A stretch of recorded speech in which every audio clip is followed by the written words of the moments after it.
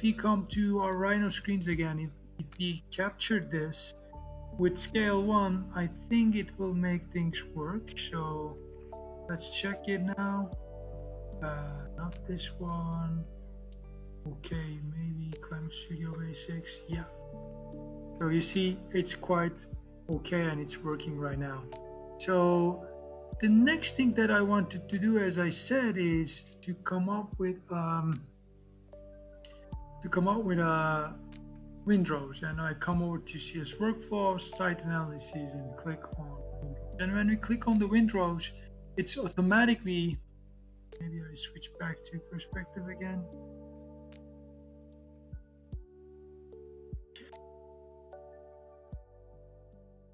And switch back to perspective again.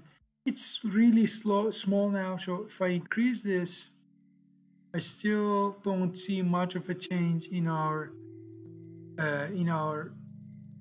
windrows. However, when I come over to these locations, you see we are seeing a lot of things. So for instance, it says the direction, the angle is 350, and light breeze ranging from 1.6 to 3.4 meters per second, and in total it's like 298 hours per year.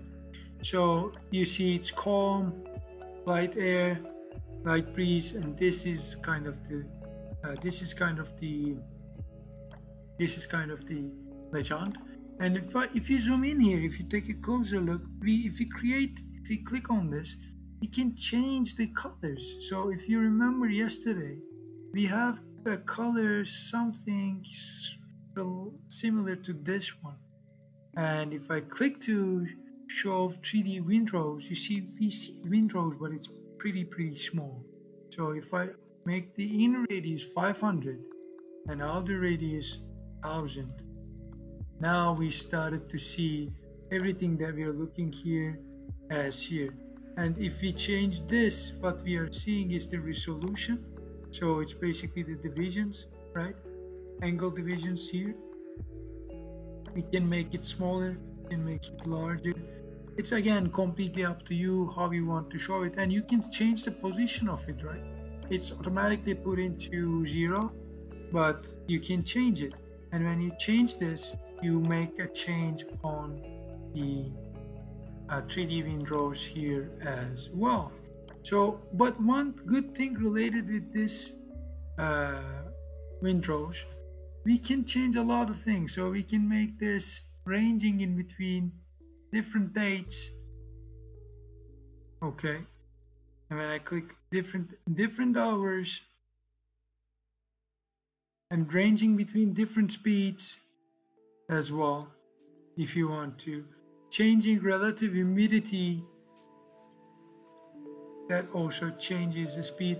And like you can play around with everything that you see here, but we can make it like we can take a look at it in the annual manner. But obviously you can take the wind speed on a particular week, let's say. You see, it's changed. And you can say use UTCI instead of dry bulb temperature, because we are changing the temperature here, but we can change the UTCI, meaning user thermal comfort index, in the universal thermal comfort index, if I'm not mistaken, and you can change that based on that as well. With this being said, what we can do also is to grab this information. Oh, by the way, you can see that entire year, whole day, like starting from 0 and ranging from 0 to 17.2 meter per second. And again, if you change this, you can change the gradient as well. And if you click on this, you can make this, but hold on, it's not too large. So when you click on this, you can make the height can be 800 as well, but let's put it this way.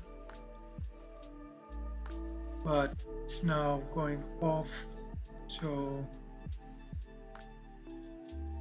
maybe make it a bit smaller, and we can say all right, but the white is not very visible here, so maybe we change it to turbo as well. Maybe just zooming it a bit would be helpful, but you know, I don't like this color too either, so Inferno maybe. Okay, this looks better. Anyways, you can decide on this as well. So I can export this to my location, Studio Basics, Windrose PNG, and then I can take another look with the previous one or the one that I already have alongside with my sun path and see what we're gonna have when we click on this.